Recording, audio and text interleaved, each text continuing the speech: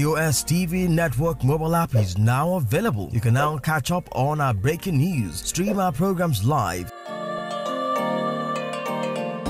watch out for the latest update on sports and politics as they unfold. You can also get notifications for our upcoming programs and events. All these on our TOS TV Network mobile app, available on Apple Store and Google Play Store. TOS TV News from Africa by Africans. Being a journalist means in-depth analysis that unravels hidden truths, that question the status quo and fact-checks government. These criminal elements hiding under the cloak of surveillance contractors are the APC elements. Do you have facts to prove that? Being a journalist means waking up every day with a burning desire for peace, equity, and justice for all citizens. We're being told that the choice you have is to take the lesser of two evils. It means patriotism via the prism of objectivity and accountability. It means giving my platform to the masses to discuss issues that matter to them. Some of them, if they bring budget and the budget they look, some of them sleep. They're going to ask how much you are on. I have it. Thereby shaping government policies and laws. My name is Osasu, and I am the People's Journalist.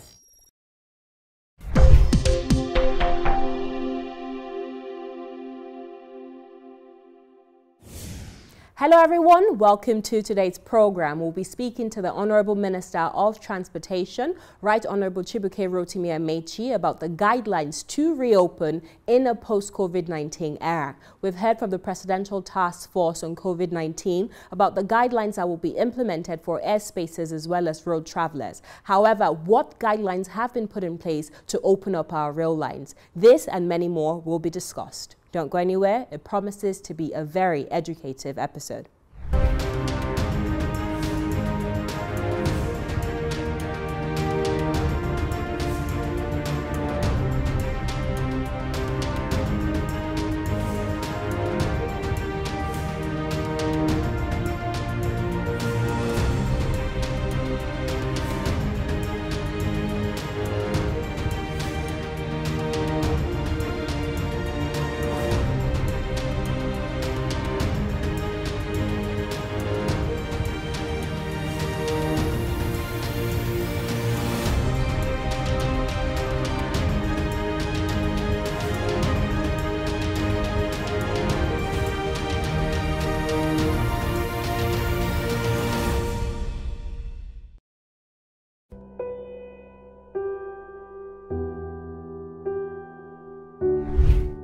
Railway transportation in Nigeria dates back to the 19th century when our first rails were constructed by the British colonial government in the year 1898.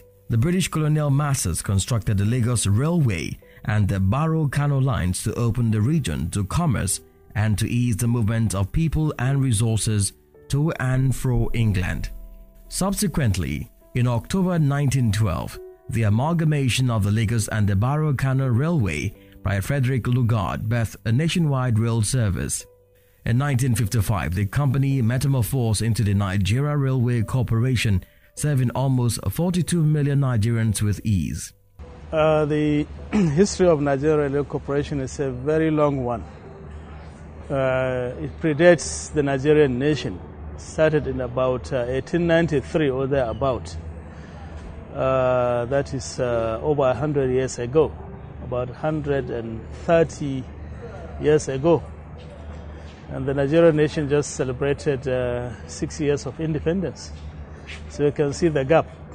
It was a colonial construction, purposely for the movement of resources from the hinterland to the coastal areas, where it could be shipped to Europe for the benefit of the industry, especially in the United Kingdom then.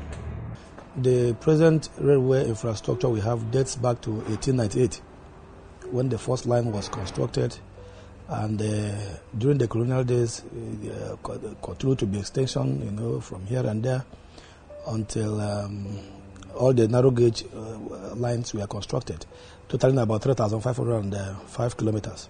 And one of the primary reasons for establishing the railway was to connect the hinterland to the seaport so that exports could be made. And export includes cocoa from the west, groundnut from the north, and also palm oil from the east. Nigeria was essentially divided into 3 regions, which later, much after independence, was divided into 4 regions. We had Midwest. So railway also followed that pattern. It connected Kano to Ibadan, Ibadan to Lagos. We had another track coming from the eastern belt of Nigeria, Maiduguri to Calabar. Calabar also had a seaport that was functional at the time. All of these were to connect, to move goods essentially, and more importantly, humans from one area to another. It was a major factor for integrating Nigerians. People could do days and hours in the rails, and it was a major factor for building unity in Nigeria. Just after the war, a lot of things changed in Nigeria. One of them was the face of railway. After acquiring about 3,505-kilometer rail network over the years, there were changes in administrations and policy which led to the decay of the railway sector. First was mismanagement on part of government. Government did not pay cursory attention to railway management. We had, railway was functional at colonial era to early independence, but the moment military men started showing their face in administration, not so much energy and concerns were put on railway, because railway is actually for the masses, it's for goods, it's to save our roads. It's not only the railways, a lot of infrastructure suffered a lot of decay. Our level of maintenance and the patronage and the character, unfortunately, I don't want to use the word to say national character. Our character of nonchalance to public institutions and public infrastructure is part of it. You could see where is the railway, why is NITEL. These were huge investments made in the colonial days. The airline is gone, NITEL is gone. Had it not been for this effort, the railways also would have been gone. No budgetary provision for maintenance. I was in the system when 9 months of salary was not paid. At a time, various times, 3 months of salary not paid. Staff will go on strike and on their own return back. It was that bad. Railway business is a very capital-intensive business. And the moment you starve railway of funding, it will go down the drain. And that was exactly what happened. The funding wasn't forthcoming. I have said it now that it's a capital-intensive venture. The cost of a locomotive alone can do a lot of roads. So you can imagine. And as at that time, we had a lot of rolling stock. But when you don't invest, in taking care of this rolling stock, especially in terms of spare parts, they are bound to, deteriorate. Apart from that, capitalists also maximize the fact that railway was going down, and they led the barrier of rail system because they want to maximize roads. They want to put their trucks on the road. They want to decide what happens. The truth is that organizations that are not so powerful rely 100% for logistics of their goods. Those who are powerful could afford to put trucks on the road. So what you do if railway is not functional is that you become a monopoly of some sort. So when you ensure that what your competitor is using to breathe, the lifeline of your competitor is off the hook, is off the way, and then you become a captain. So you see new people, new millionaires and billionaires emerging just after the death of railway. For 50 years, Nigeria's railway sector paled in comparison to its African counterpart. Realizing the negative effect on the economy and standards of living, the Nigerian government saw it necessary to revive and modernize the railway system to meet its developmental aspirations. In the build-up to the return of a once vibrant railway sector, a 25-year strategic plan was formed in the year 2002. Its implementation did not commence until President Goodluck Jonathan took over. His administration saw to the restructuring of the Nigeria Railway Corporation, followed by the rehabilitation of the entire dilapidated 3,505 kilometers railway network covering the western, eastern, and northern lines, While work was on the way, the President Muhammadu Buhari administration took over. Thankfully, this administration saw it wise to finish and then expand on pre-existing lines built by the previous administration. Honorable Minister of Transportation, Right Honorable Chibuike Rotimi Amaechi, welcome to the Osasu Show.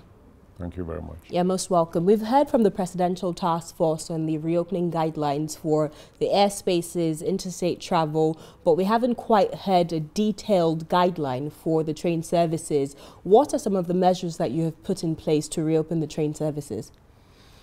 We're not in a hurry to reopen the train services. We're actually not in a hurry. I had a conversation with the chairman that's in charge of the technical activities of COVID committee. And I did say, economically it's not wise. First, you have about 88 passengers per coach. And for you to run social distancing on any of those coaches, then you have to do about 40 passengers per coach. You're making a total loss. Currently, we make about 120 million naira per month. Right, and we spend at full capacity. At full capacity, okay. And we spend about 90 million naira per month. Now, if you run at 40 passenger per coach, then you will not be making 120. You're making like 60 million naira, and you will still be spending 90. So we're back to making a loss.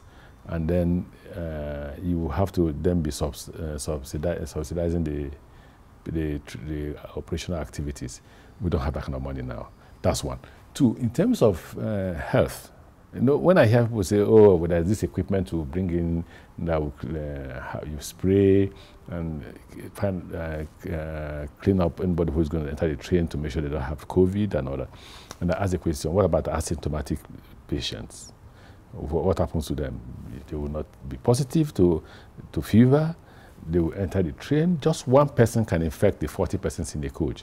And the doors are open. If he moves around the entire coaches, the chances are that he could infect others.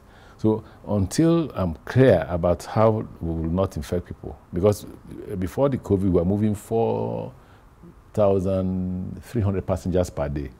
Now, even if you bring it down to 2,300 passengers per day, that means you'll be infecting 2,000 persons per day. That won't be easy. Certainly not won't be easy. But we're looking at, we're going to hold a meeting next week to see how possible it is to travel without infecting so many persons. One of the ways is that it will be mandatory that everybody must wear a mask. We increase the number of policemen we have in the train so that can be enforced. Everybody must own and have hand sanitizer, not just we cleaning you up at the airport. So the people who are going to be riding the train must come in with their own hand sanitizer. Is that going to be provided by government? No. They have to purchase it themselves. Because the intention is that, look, it's about life. You have to stay alive. No matter how much a hand sanitizer costs, you have to stay alive. The intention is that as you walk into the train, in every 15, 20 minutes, please, you need to use that hand sanitizer to clean up your hands and all that. Because you could touch the train, the chairs, you could touch so many things and all that. Then there is no way you will remove the face mask. The police must enforce that face mask. Until you get out of the train and out of the station, you must wear your face mask. What happens after you've left the station, that is not my business, and neither is it the business of the railway, Nigerian Railway Corporation. It seems to me that you don't agree with the Presidential Task Force on the reopening of travel interstate and the airlines as well, because you've clearly elucidated that you fear for the risk, you fear for the lives of citizens who will be riding the train. Therefore, you don't want to reopen. I didn't talk about the flight because I'm not the Minister for Aviation, so I don't know what measures they put in place. All I said is that unlike the aircraft maximum will be 500 passengers. But in the train where you have about 14 to 20 coaches, multiply 88 by 20, it's about nearly 700 and something passengers, or about 700 passengers. You're not dealing with 5. That's if you now do 20 something coaches, because we brought in more coaches, we brought in new locomotives and all that. The moment you do that, you have a situation where. So you're saying those who are traveling by air, don't stand the same risk as those who are traveling by train? No, I didn't say that. Why I didn't say that, I don't know what measures the Minister for Aviation has put in place to checkmate the infection. So it's similar to the wearing of face masks, hand sanitizing. Oh, okay. Okay, but I said that first I'm expressing my personal fears. Okay. But even if I must overcome those personal fears to get the trains to run, then we must ensure that everybody is wearing his face mask and you wear it from beginning to the end of the journey. Secondly, you must have your personal hand sanitizer and you must apply it in every 5, 10, 15 minutes regularly until we get out of the train. What I'm trying to get at, Honourable Minister, we're seeing a lot of countries reopening due to the impact on the economy. And we understand that in Nigeria, we need to implement similar measures to salvage our economy. However, we're also seeing the return to lockdown of most of these countries due to the escalation of COVID-19 cases. So I want to get your own personal... You've answered the question. Why do you want me to answer the question? So your personal thoughts is that we should not be traveling at this time? No. I don't want to tell you my personal thoughts. You've answered the question. You've answered the question by saying that as they reopened, so there was an increase in COVID-19 infections. That's what I said that. So in your ministry, you're going to keep the trains locked down until you're sure you... No. We're going to work out. We're going to look at the possibility of... We'll even do a test run. Because it's not good to... I spoke with the governor of Kaduna State. He's wondering when we open the train services. But I must know that we're not transferring... Because Nigeria wouldn't have been affected if not for those who came from outside the country. Right? So once we're not transferring either COVID patients or COVID infection from Abuja to Kaduna or from Kaduna to Abuja, we must ensure that lives are not lost. Because key to governance is about lives of Nigerians. I'm just wondering the sustainable measures, because I know you don't want to explicitly say it, but it sounds to me that, you have those worries and fears which are justified. However, moving forward, we know the trains cannot be locked down for so long. You said you want to do the test runs with the trains. When is that going to happen? I don't know.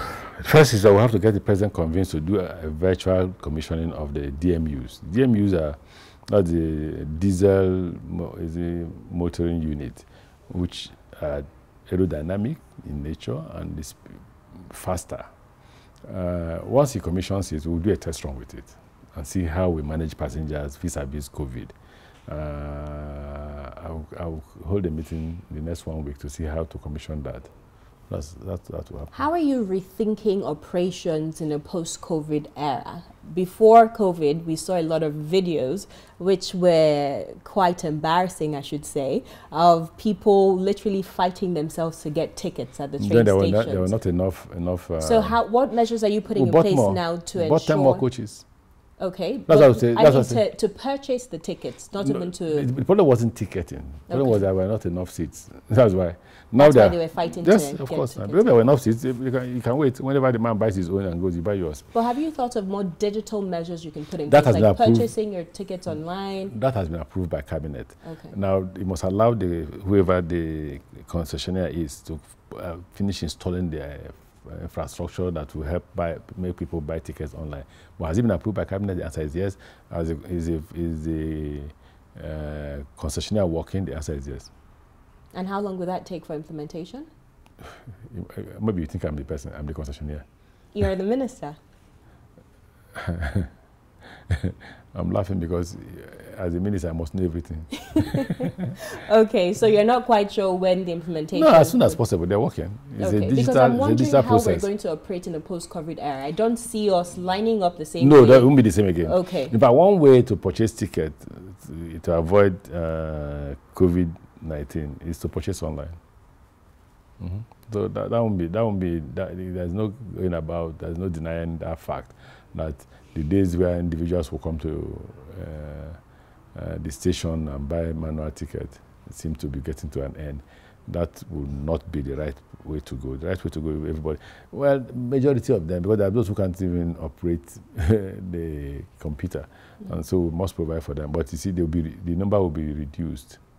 Finally, Honourable Minister, when I spoke to you in 2016, during the flag-off of Abuja to Kaduna, you talked about the lack of profitability of the railway line, and most times government do it as an altruistic measure for their citizens. But you just spoke to me now that finally the railways in Nigeria are profitable. You're grossing about 120 million per month, although your overhead is quite high at 90 million. What other measures are you going to put in place post-COVID, knowing the impact of the knowing the impact of the pandemic on the economy to ensure that you keep on running at a profit? Why do you say the overhead is high? You pay salaries, don't forget that a lot of people pay salaries too. You do maintenance every week. You buy diesel every week. I repeat, and I want to say to you that the idea is not for train services to make profit. The idea is for train services to grow the economy. And I say to Nigerians, railway services is not for passengers. Railway services are essentially for cargoes. And that's where the money will come from. Why we broke even in this case is because of the pressure from those who are avoiding to use the Kaduna-Abuja road. And we're glad. That's why we've increased the coaches now. There were 14 coaches. We brought another 10 now to make it between 24 and 30 coaches. Now, if we are doing 88 per coach, that's quite a large number. And now the frequency of services, it will be like every 1 hour to 2 hours, you are sure of catching a train heading to Kaduna or a train coming from Kaduna to Abuja. So you can take your time to board the train. So let me get this right. You're not looking to You've come again because you said finally, and I have to. No. I just want to clarify. You are not looking to make a profit through the railway line. No. Why are we in services? I'm just saying that that's not the ultimate. Okay. That's not the ultimate. The ultimate is to provide services, but you must know that the essence of a railway services is to grow the economy. So cargoes you're able to move cargoes on time and all that. Those who move food items, manufactured goods and others have opportunity to be able to move that in a speedy manner.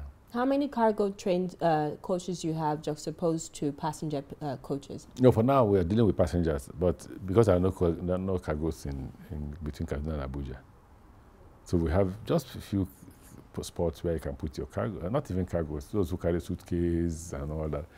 But once you see enough cargo activities, we'll move cargo wagons from Lagos into Abuja. Okay, for Lagos to Ibadan, you have how many? We have purchased we've placed order for about 200. Okay, cargo. they're not in Nigeria yet. No, they will be finally manufactured in Nigeria. But we already have some that have been delivered at the same time as this, in case we need them. But what we agree with them is that the Kajuola factory will do that. We'll do the final manufacturing of the... But as of today, they're only passenger coaches. Maybe I need to speak Benin. I said we have some, in case we have that pressure. So you said you have 200 that you're manufacturing? Locally, but we have some, which if do you know the number? I wouldn't know the number. That would be the job. So right now we have more passenger coaches than cargo coaches. Because that's the focus. But your end goal is to have more cargo coaches? Yeah, because we want to eliminate the crisis we have at the seaport. Okay. Mm-hmm. Any final words? No, just to say thank you very much. Thank you so much, Honorable Minister of Transportation. That's it for today's program. Do follow us on social media at TOS TV Network, at Osasu Igbinadian, at The Osasu Show, and at The Osasu Show Foundation on Instagram, Facebook, and Twitter. To read news on sustainable development and current affairs across Africa, you could visit our website, www.tostvnetwork.com. I'll see you same time, not the same place, back in our virtual studio next week. And until then, take very good care of yourself. God bless you. TOS TV Network mobile app is now available. You can now catch up on our breaking news, stream our programs live. Watch out for the latest update on sports and politics as they unfold. You can also get notifications for our upcoming programs and events. All these on our TOS TV Network mobile app, available on Apple Store and Google Play Store. TOS TV News from Africa by Africans. What a joyful noise! Sounds like something we've been waiting for.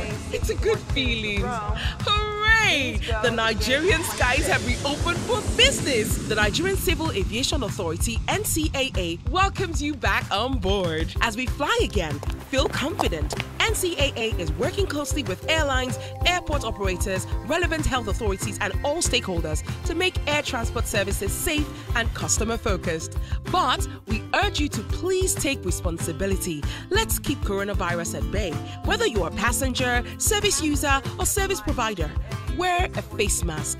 Maintain social distance. Observe all COVID-19 guidelines. on ground and on board. NCAA says it's safe to fly again, so we're good to go. Remember, at Nigerian Civil Aviation Authority, we always have your back. Fly safe, stay safe. NCAA, ensuring safety and efficiency in air transport and navigation.